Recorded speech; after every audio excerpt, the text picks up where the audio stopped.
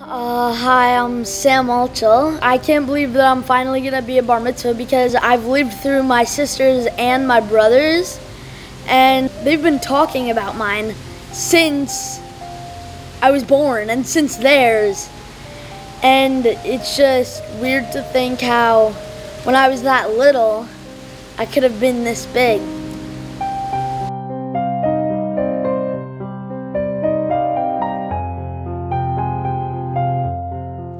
I'm Mary Ann, and I am Sam, the bar mitzvah boy's mom. And I am Eric, Sam's dad. I first found out about Sam when Mary Ann said to me, she's pregnant. And I was like, really? And she was like, really? Sam was on purpose. Let's get it straight with the crowd. I am teasing. Sam, you are not an accident. I can promise you that. I know people ask, was he an accident? Because he kind of came a lot later than Eli and Sydney. You were not an accident. We were so happy when we knew we were waiting for your arrival. It was so exciting. Yeah. It was awesome.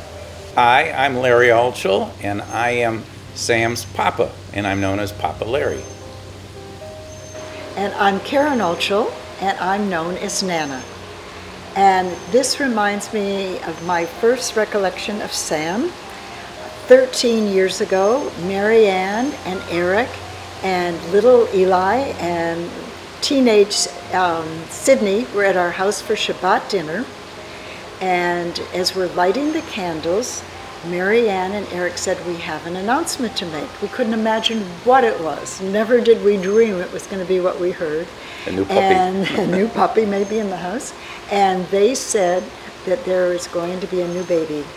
And we all went around Mary Ann, and we all gave Sam his very first hug. Well, now that you've asked, I happen to be Sammy's grandfather. And who are you? And I'm his mama, as he calls me, or Mama Junior. Mary Ann came to Judy and I and suggested that she was going to have another child. I said, Mary Ann, are you out of your effing mind? Your kids are now, what, one was 7 years old, I think. You got to go back again and start all over again. Diapers, schooling, babysitters, etc. Think about it, Mary Ann.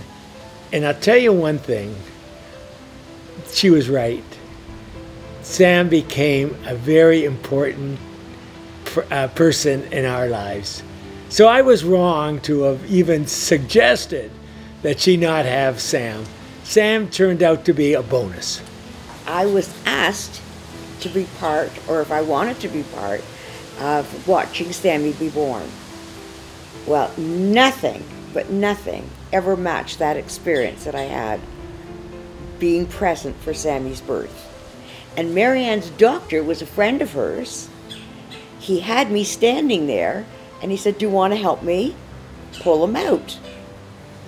Well, I will never, ever forget that experience.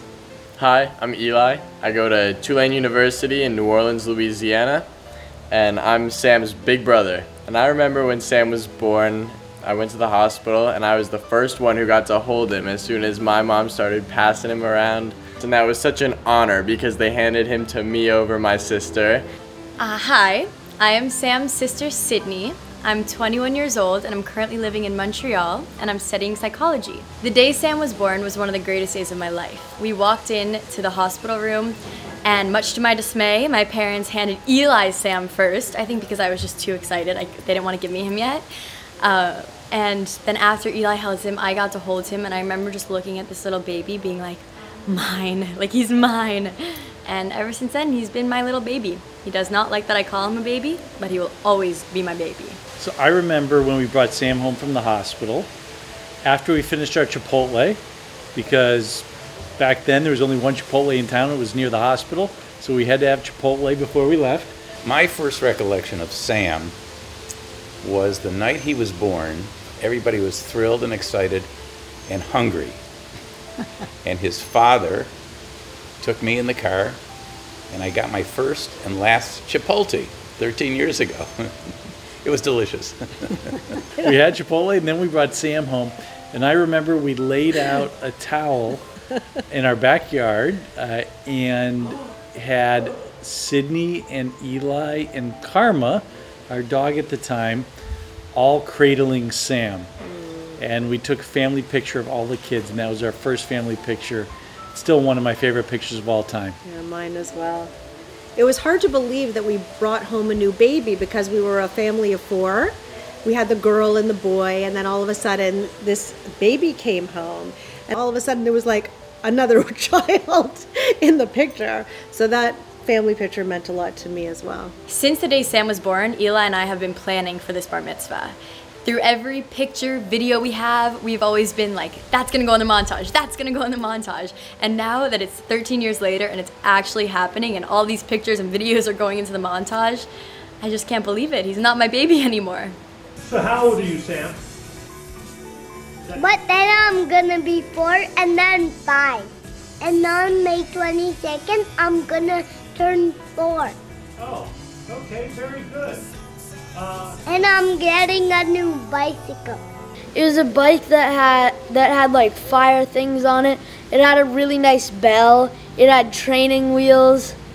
Sam and I always had a very special connection, and I would play with him all the time, and I guess he thought that he was my age. He plays with me whenever I'm bored, and we play everything, but he doesn't like to play chess.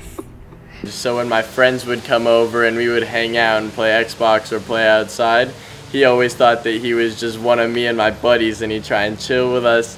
And so we'd play basketball and we'd give him a shot once in a while, but then I'd have to call my dad to take him in. And Sam, who do you want to work for? Eli. When you get older? And what do you want to work with Eli doing? In a chocolate store. In what, E? Chocolate store. Chocolate store. Will that be fun? No. Why won't that be fun? It's chocolate. Because I get to eat it and it's so yummy because I like it. And what's Sydney's job going to be? She's gonna be homeless. Sam played Chip in Beauty and the Beast, and it was undoubtedly the cutest thing I have ever seen. Yeah, I was in Beauty and the Beast. I played Chip, the little teacup, and the director told me to just sit in a cart, put my face in the cup, and look cute.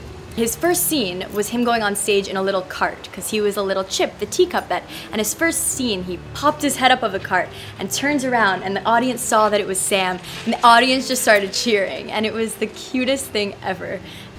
I sat in the cart, put my face in the cup, and looked cute. But my memories are not so much specific trips, but just the time he and I spent together on the golf course a lot. I got him some clubs, and we would go out to the range and practice. We even went on the course, and he liked it a lot, and he was very good.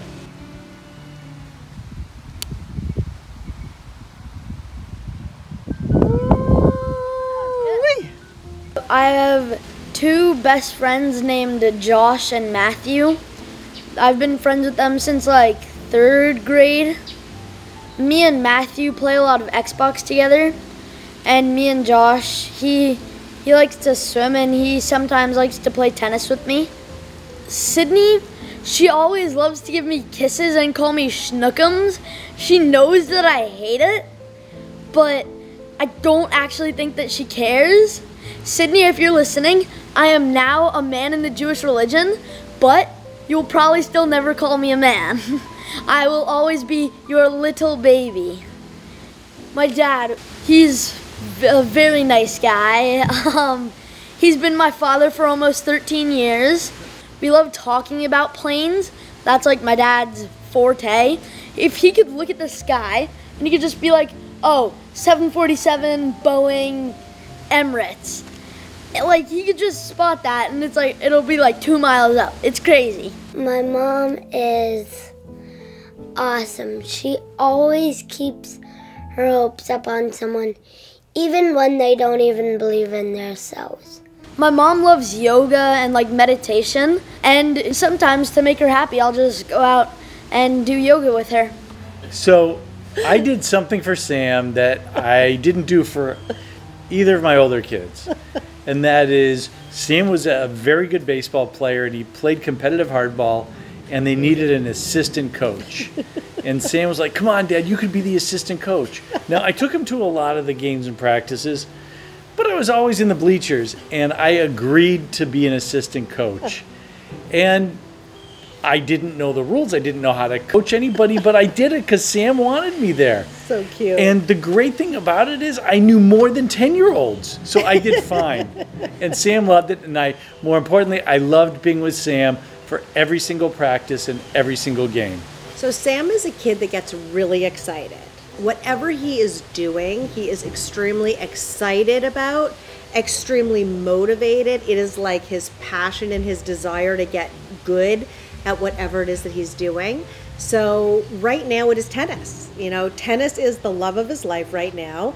He is so motivated. I can't even get over it. He will play 6 hours of tennis. It's incredible. He's like self-motivated kid, and he's getting really great at it, and I'm proud of him. And he's gotten so good at tennis. I went with Eli the other day, and we watched him. Just his serves, they're so powerful, and I think he could even beat Eli now. I started playing tennis about a year ago. I train at Rick Macy Tennis Academy. Rick Macy is actually a top coach, and there's this one time where I was having a lesson, and Rick Macy comes onto my court, and he's just coaching me. And that was a really cool experience for me because he's like internationally known as a great tennis coach. And so it was just super cool to have him just come and give me tips.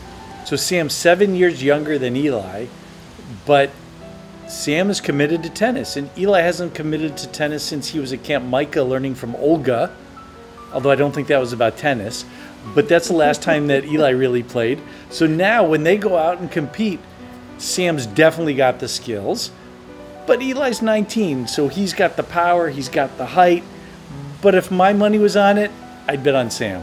And with all due respect, Eli's a great athlete too. So this would be a tough one. But I have to tell you, Sam, if you keep at it, I'd say in 6 months, you're going to take him easy. If Eli and I played a tennis match, I would whoop him. Sam, Mazel Tov, I'm so proud of you. I know you've been working so hard and it's all coming together. And I love you so much and I'm so happy for you. Samuel, I love you so much. You're the best brother in the whole wide world. You're the most confident, wittiest, smartest little guy, and I just love your spunky special soul, and I'm so glad to be your sister. I'm so grateful to be your sister. I love you. Sammy, we're very proud of you today, but we've always been very proud of you every day. You're a really special, special grandson, oh, and we love you very, very much.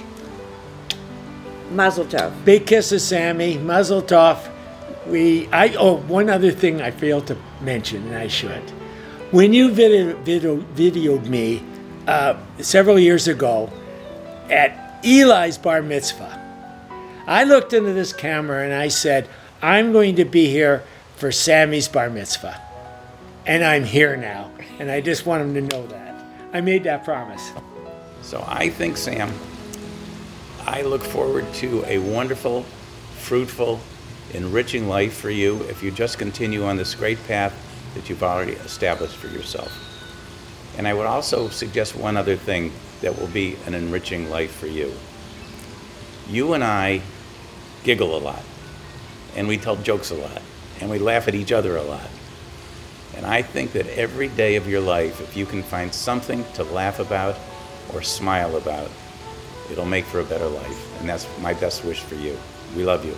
I think Larry spoke for both of us, just how proud we are of Sam, how much we love him, how we know he's going to be a magnificent person. He's filled with love and generosity.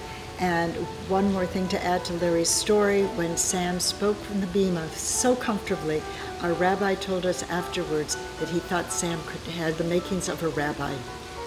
So Sam, may you go on that path and be a righteous man always. Sam, I am so proud of you. I am so happier in my life every single day. You make me proud. I love being with you. I love who you are and who you're becoming. Mazel tov on your bar mitzvah. I love you so much. Sam, mazel tov on your bar mitzvah. I love your confidence. I love your joie de vivre. I love your ability to just jump into anything and be confident in doing it. Doesn't matter if you know one person there or a million people there. I just think you are amazing. You are a light. I feel good when I'm with you. Everyone does. And just seize this beautiful life of yours and make the best of it. Love you so much. Mazel tov. Thank you so much, Mom and Dad, for doing all of this and everything that you've done for me. I really appreciate it, and I love you guys so much.